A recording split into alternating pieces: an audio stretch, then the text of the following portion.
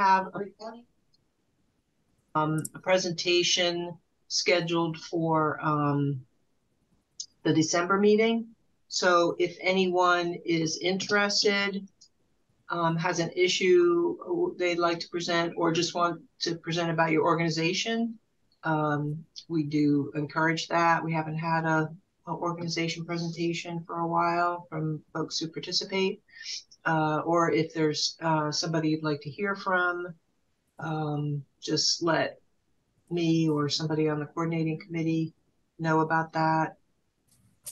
And I think that's it. So we will start with introductions. If you just want to tell folks who you are and what organization you're with, if you are with an organization. And then we have a presentation from Barbara today about Leave the Leaves and I think Lights Out. Yes, okay. And then the last 10-15 minutes are available for announcements, issues that folks want to raise for the DEC to consider, anything else that you'd like to talk about in that last part of the meeting. Okay, so we usually just do this. Each person will name the next person to introduce themselves. So I will go ahead and ask Sandra to introduce herself.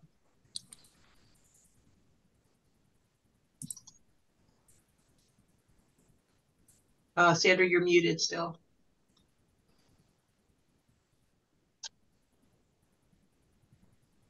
Sandra Howell, Vice Chair, Durham City County Environmental Affairs Board.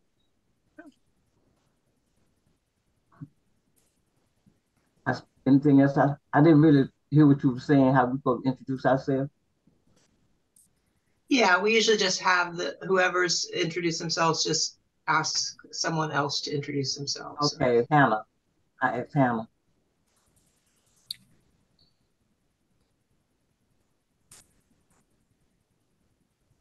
I'm still muted. I'm muted. No, you're not. Hi, can you guys hear me? Yep. Okay, cool. So my name is Hannah. I am the newest AmeriCorps service member for Keep Durham Beautiful. Yeah. And so then I will pass it off to Eve. Hi, everybody. My name's Eve Meyerson. My pronouns are she and her. I am now an official tree keeper. I've been through training, and Durham tree keepers plant trees where there are none. There's a planting on Friday. I helped do advocacy beforehand with Hannah, and I will pass it to Hillary. Thanks, Eve. I'm Hillary Harrison, Director of Education at the Eno River Association. I will pass to Tina. Hi, everybody. I'm Tina Bessius. I'm a teacher at Durham Academy, and I'm the sustainability coordinator for the school. Nicole. I'm Nicole Koskawala, Community Impact Associate at United Way of the Greater Triangle, and I will pass it over to Crystal.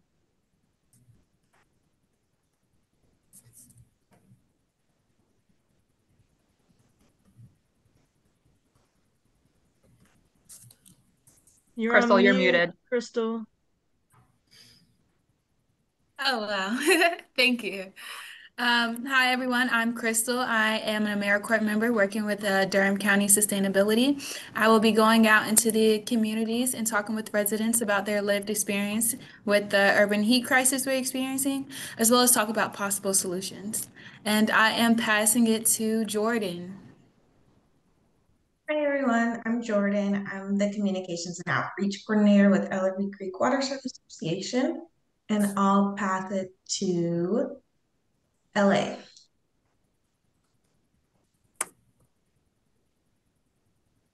Morning, y'all. I'm LA Davis Durant. I'm the Community Engagement Coordinator at Ellerby Creek Watershed Association. Jane. Hi, I'm Jane Korust. I had a previous life with the full-time with the Durham County Open Space Program, and now I'm back in a second life as a part-time contractor with the Durham County Open Space Program, and I'm happy to be here this morning. And I will pass it to Vanessa Mason-Evans. I don't think you've gone yet. Good morning. I'm Vanessa Mason-Evans. I'm the chair of the Bragtown Community Association, and I'll pass it to Karen.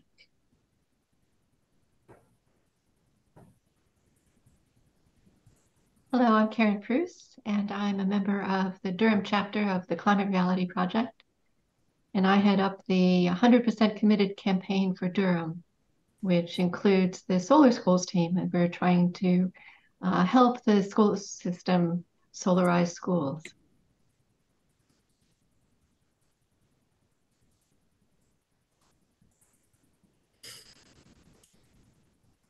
I don't think Taylor Price has gone, so I'll just ask her to go next. Yeah, hi everyone. Taylor Price here. I'm a new member of the Durham Environmental Affairs Board and work as a sustainability manager for a global packaging company.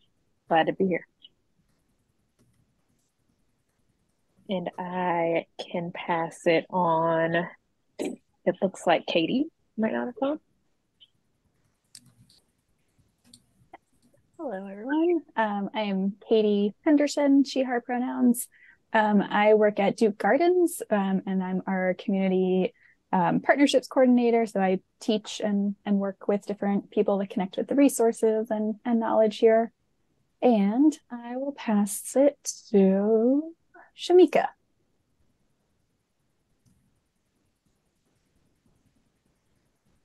Hey, I'm Shamika. I'm the ED from /325.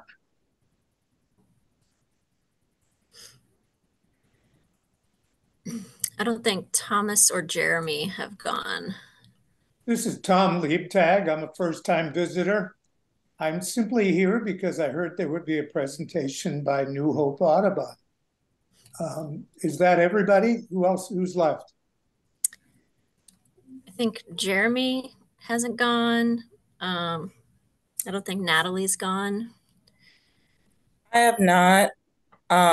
So I'm Natalie. I am a new member of the Inno River Association. I'm their new community partners manager.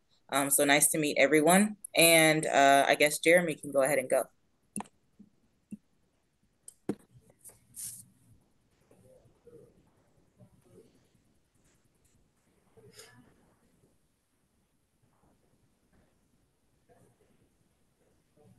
Yeah, I might be the last one.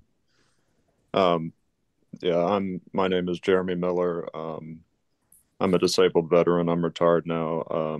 I just received an email from the as part of the Master Naturalist program, so I'm here this morning to hear about the program, and recently working on certification with the Audubon for our property and some other programs locally. So yeah, that's I guess the main reason for being here this morning. So looking forward to it. That's awesome. Welcome, Jeremy. Yeah, thank you. I don't think Laura Martinez or Maggie have gone. Hi, everyone. Good morning. My name is Laura. I'm doing community engagement at the Nicholas School at Duke University. Good morning, everyone. My name is Maggie Bailey. I'm the executive director of We Planet Forward, a nonprofit that does tree planting, tree giveaways, environmental education, and lots of other stuff. If anybody hasn't gone and wants to go, please feel free to jump in. Otherwise, I guess, Marcia, I don't know if I guess you introduced yourself and then we can introduce Barbara. Yeah, so great. Thanks, everyone. Really great to see you all, and so nice to have so many new folks here and folks associated with the city programs. That's terrific. So I'm going to let Barbara go ahead and introduce her program. So. Okay. Thank you. It's great to see so many people on the call. I'm Barbara Driscoll. I'm the co-chair of our Bird Friendly Habitat program for New Hope Audubon Society. And let me go ahead and share my screen. Okay, everybody see that? Is that good? All right. So I'm going to talk today about Leave Your Leaves and also Lights Out, which is a program that Durham will initiate at some point in time.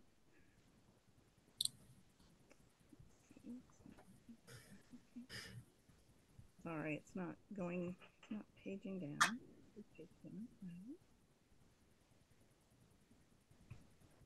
Oh, here we go. Okay, here we go. All right. So New Hope Audubon is the local Audubon chapter. We cover Durham, Orange, and Chatham's counties. We have twice a week bird walks, plus other programming and other programs such as our Bird Friendly Habitat Residential Certification Program. If you're interested, go to our website, newhopeaudubon.org.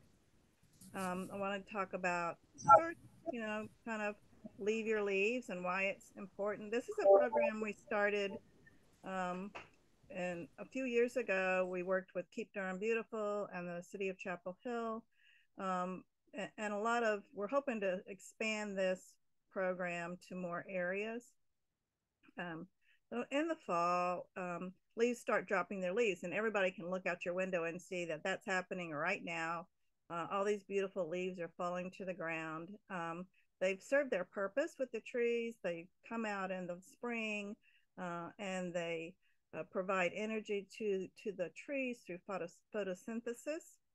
And then as the days get shorter and colder, like it is now, then the trees shut down this photosynthesis and release the leaves from the tree. So then they fall to the ground and they decompose. And this has been the life cycle in any deciduous forest for thousands and thousands of years. So in the spring, when it gets warmer, they'll start the cycle again. And the important thing about this cycle is that this is the cycle that everything in our ecosystem is keyed into. So once the leaves have fallen to the ground, they actually become a whole different ecosystem. There's billions and billions of little detritus insects that are in the ground that help to decompose those leaves. And this provides nutrients that the trees uptake. So if you remove these leaves from the trees, then they're not getting these nutrients. And you're also not helping provide these other ecosystems which are critical for soil health, and make it so that you don't have to actually add fertilizer to your soil. They also promote soil moisture and reduce water runoff. So one of the important reasons I'm involved in this is because as part of the life cycle with the trees, with the leaves falling, all of our insects also overwinter and they go dormant. So all of these butterflies and the Luna moth that you see, one of their stages is to overwinter in the leaves, either as a chrysalis or a cocoon. So 94% of our butterflies and moths all have a phase where they overwinter in the leaves and they go dormant. Other insects, such as the wonderful fireflies, also their larvae are in the leaf litter. And so if you want to see fireflies, you're going to have leaf litter. And insects are a very extremely important part of our ecosystem. They help decompose things. They feed insects and other wildlife. So this is something that we need to think about. This is how things have evolved naturally. Other things that rely on the leaves are, of course, our birds, which are looking for insects, which are in the leaves, as well as chipmunks and turtles and amphibians.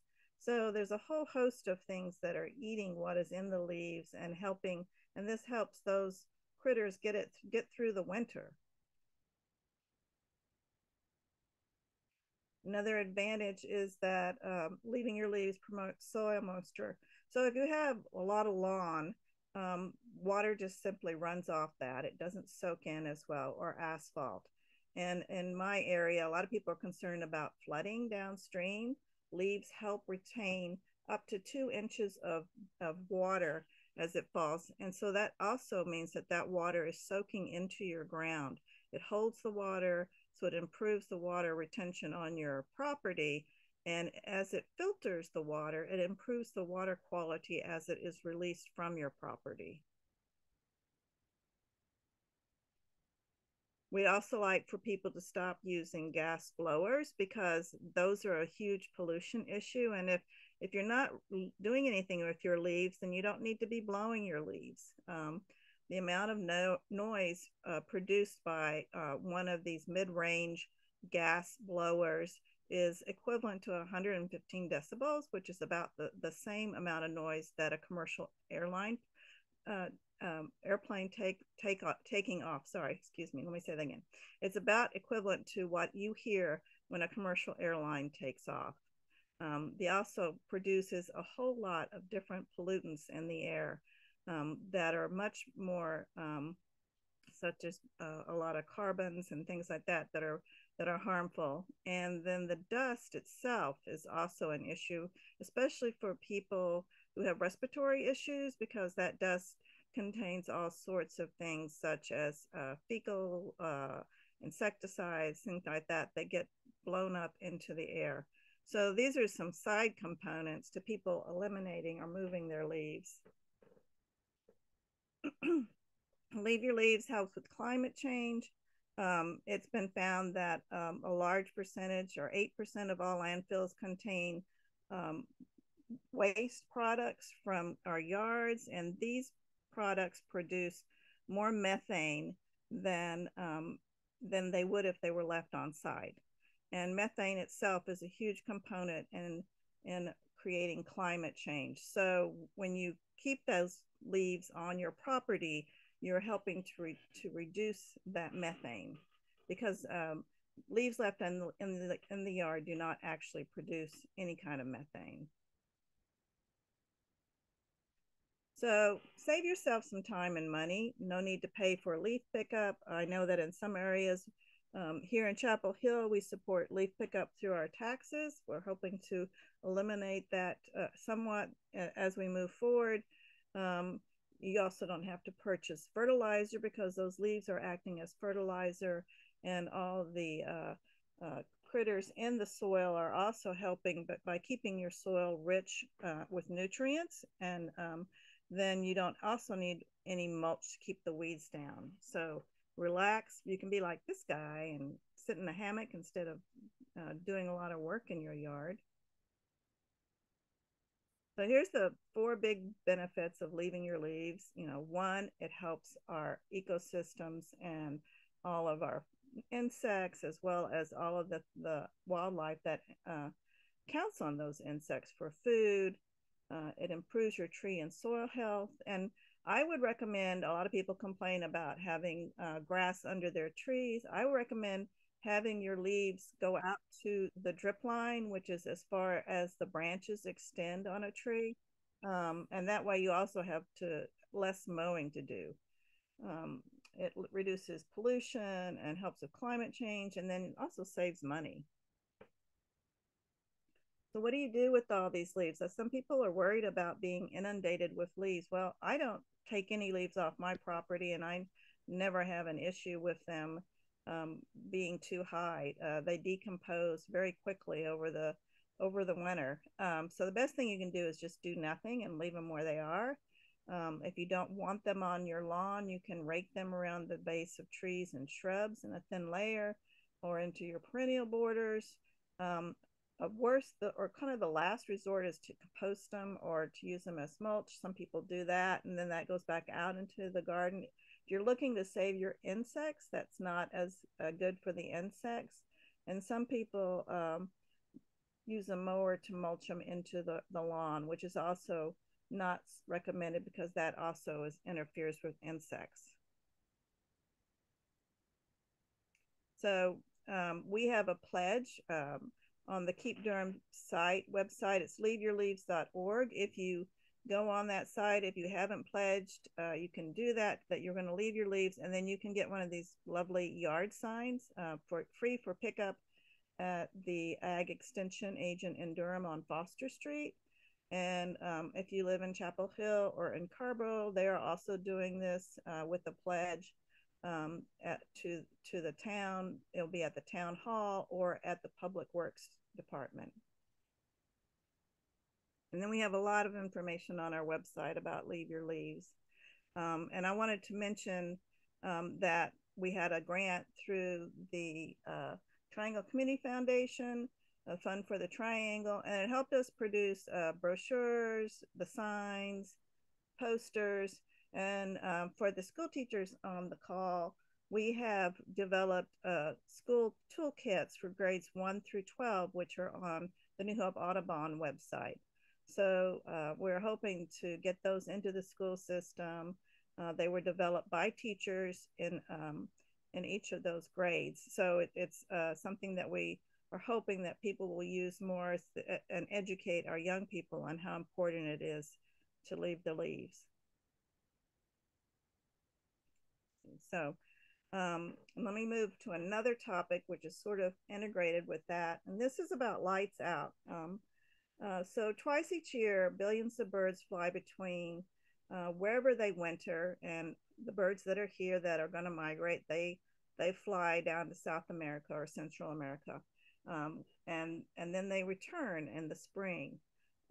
These birds migrate at night using the night sky. So artificial light and glow around buildings can be fatal to migrating birds because it confuses them, it attracts their attention, and then they come and they circle. There was a big issue at the New York, at the 9/11 memorial, where they had these beams of light that were shining up onto where the towers had been. And so all these birds, they noticed that all these birds were flying around and around in circles, and then they would just drop to the ground exhausted and be dead. So they had to change. Now when they see this happening, they turn the lights off long enough for the birds to go on their way. But also we've seen some other incidents recently, some large amounts of birds, like in Philadelphia 2 years ago, about 2,000 birds were killed flying into buildings in downtown. And also in Chicago just this fall, about 1,000 birds were killed flying into actually what was a reserve windows of a building. So this is something that happens primarily during migration where there's large numbers, but it also happens on a daily event, or it could be like one bird a day or something. But during migration, this is especially critical because the birds are going some places where they're not as familiar, and migration is extremely dangerous. So some of the things that you can do, the actions that you can take, are to turn off any exterior lighting. This is important. You can leave that lighting on motion detectors instead of leaving it on all the time. Reduce lighting inside buildings. A lot of people have these walkways in between buildings now that are glass. Those are typically very high collision zones. There's a few on UNC campus that we've been monitoring and trying to get them to do something about this. There's other things you can do, but the best thing to do is turn off the interior lighting on these higher story buildings. And then in your own yard, if you downshield exterior lighting to eliminate the horizontal glow and any light that's directed upward, that's very important. So one of the members of our board, Jean Bai, has created an app called citybird.org. And this app can be used to document window collisions. So if you're in downtown Durham or any of these places and you note dead birds, if you would report them using citybird.org, that would be helpful for us. This is a photo of some of the birds, so just a few of the 2,000 birds that were killed in Philadelphia last year. And these are all small warblers that are trying to go to South America. They winter over there and then they come back in the spring, and they breed here in the mountains and around where we live. So lights out, we have developed a partnership with Chapel Hill to have a lights out program, and we would like to do something similar in Durham. Raleigh also has one, Charlotte has one, Winston-Salem. So this is to work with local buildings and with the town to turn off those outside lights during fall migration and spring migration, which is fall migration is typically September 1st to the end of November, and then spring migration is March 15th to May 31st.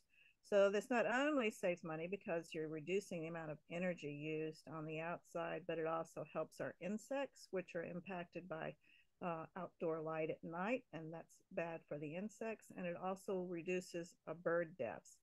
So we're hoping that we can work with the Environmental Assessment Board to on a lights out program for Durham, and also I guess that's about it. Anybody else, if you're willing to or interested in working on lights out?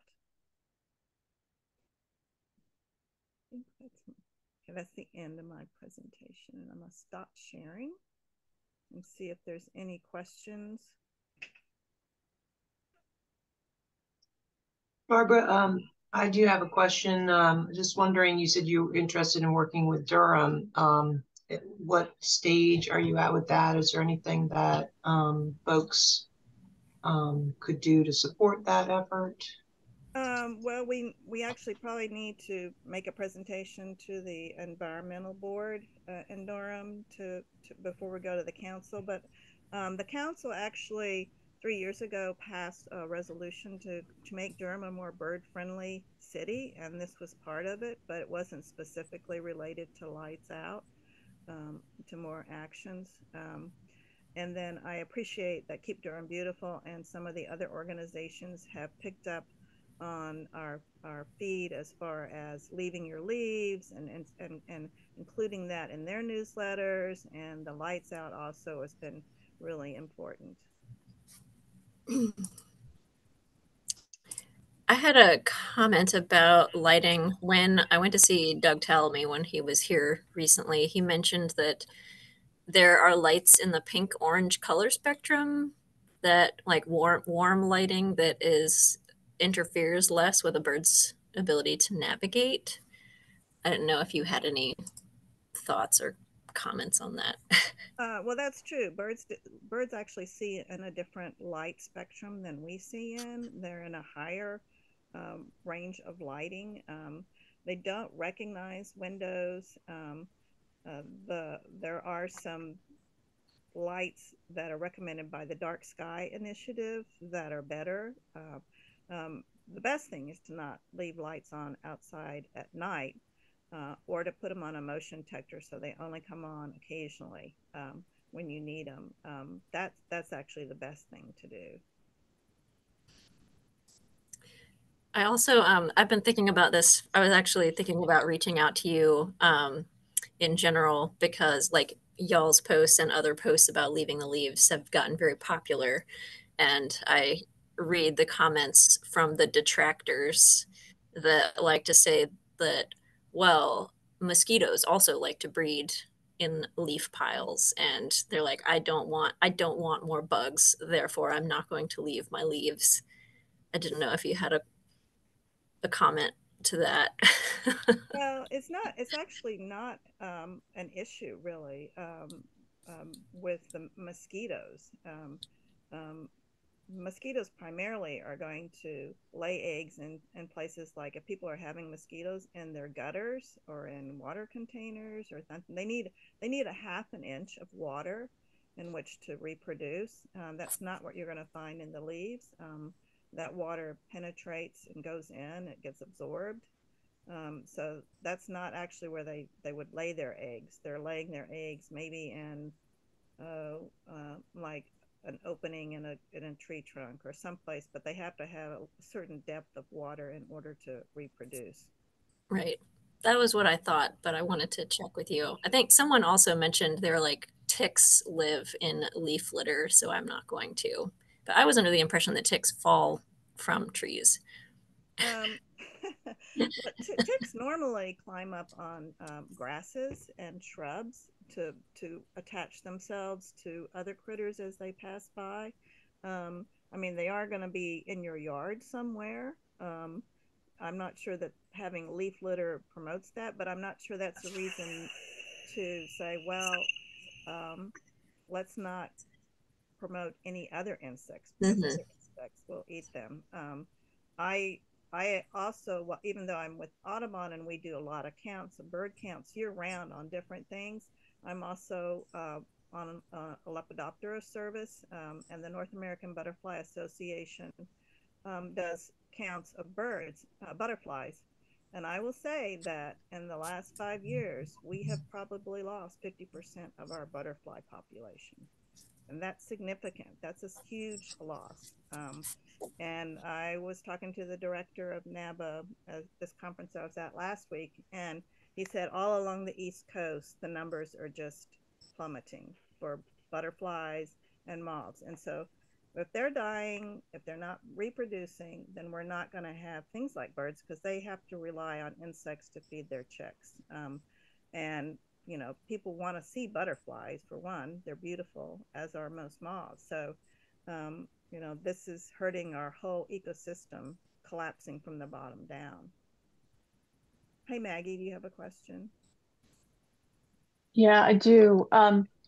So oftentimes what I'll hear from people is that, there'll be snakes in the leaves, specifically copperheads people are afraid of, as well as just other vermin.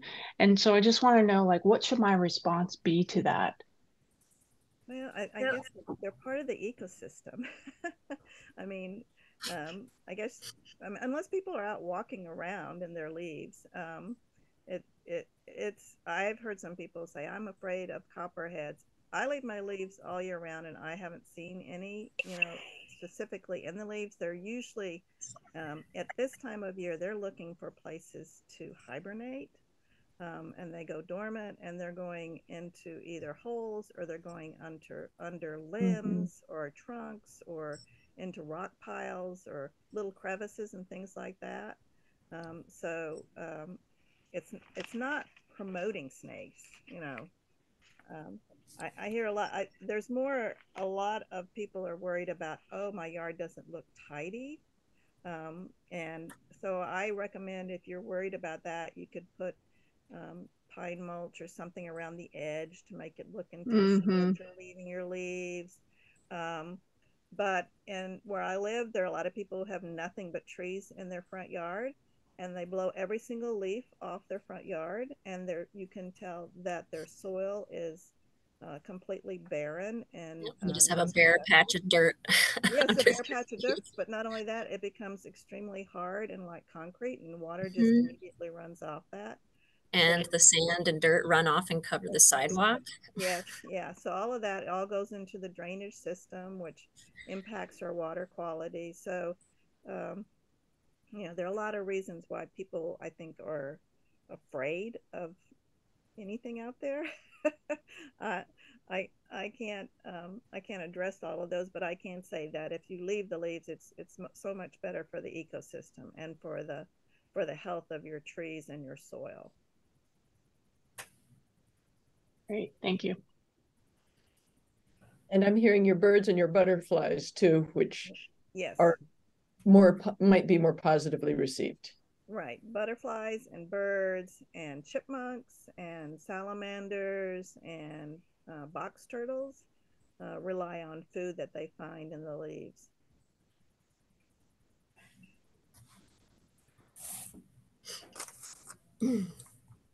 Any other questions? Awesome as always, Barbara. Thank you. Sorry, that was a little long, maybe. Barbara, a quick note. I'm at work at school, so I'm behind a firewall and I can't access the New Hope Audubon website unless I go to my phone and turn off Wi-Fi. So I think it could be there's an expired certificate or something. Just a possible thing some other people can access it. So, but there might be a certificate that needs to be updated. Okay. Okay, any other questions for Barbara or comments? right, so thanks very much, Barbara. Thank you. And so now is a part of our meeting where folks are welcome to pretty much say anything, share anything, raise issues, talk about the DEC, ask questions, anything that folks would like to bring up. Welcome. I think we can go ahead and turn off the recording also, Dawn. Thanks.